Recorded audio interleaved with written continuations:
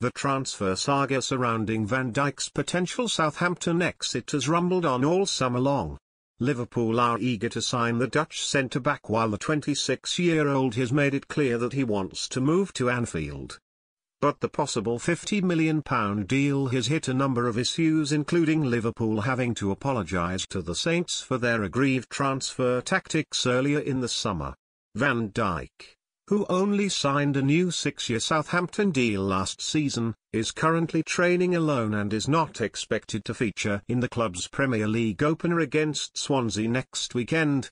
The transfer saga surrounding Van Dijk's potential Southampton exit has rumbled on all summer long, issues including Liverpool having to apologise to the Saints for their aggrieved transfer tactics earlier in the summer.